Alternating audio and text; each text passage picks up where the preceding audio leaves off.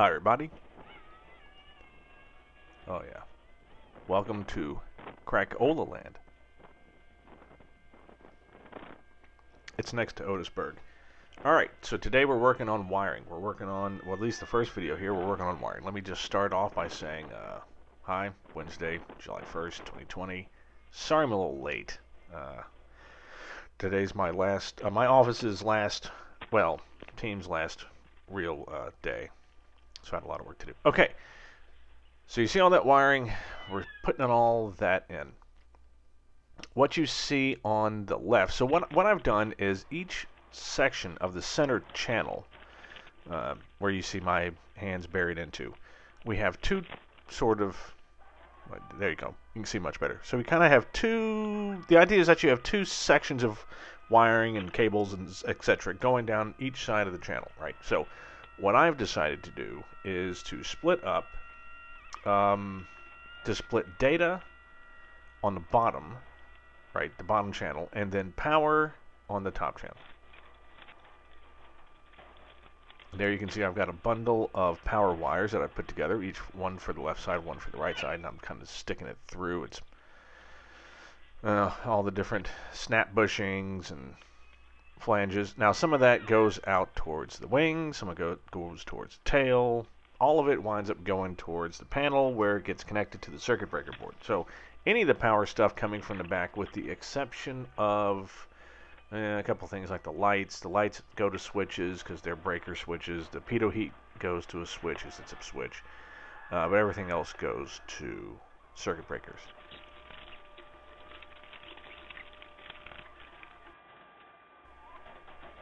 Alright, and I'm here to give you the big hint right now. So running wires really isn't too terribly difficult. As you can see, you just shove stuff around and you can keep pulling wires and reorganizing them for days, right? It is a pain in the butt, but eventually you get it, lined up perfectly straight and uniform and all that jazz.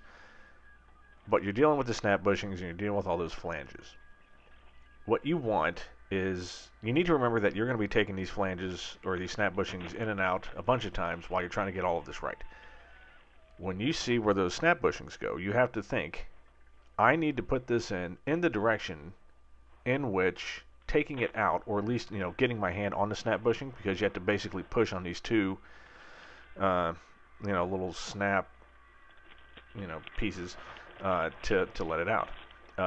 In which direction do I place that where it will be easier to disengage the bushing and push it out, right? It doesn't matter that once you push it out it's kind of harder to get to.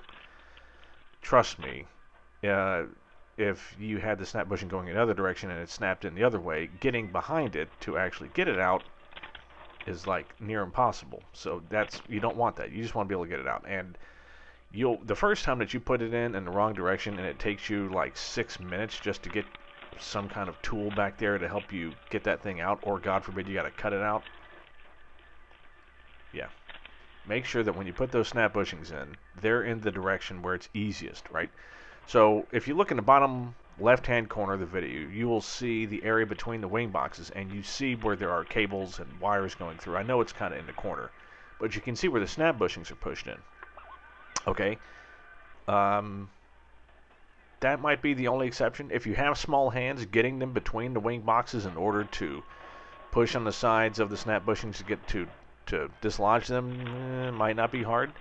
My hand more or less barely fits, right? That's one of the places where it's like, okay, if I'm going to wind up pushing those snap bushings towards the middle, is that the right thing to do, or do I have them in the middle pushing out?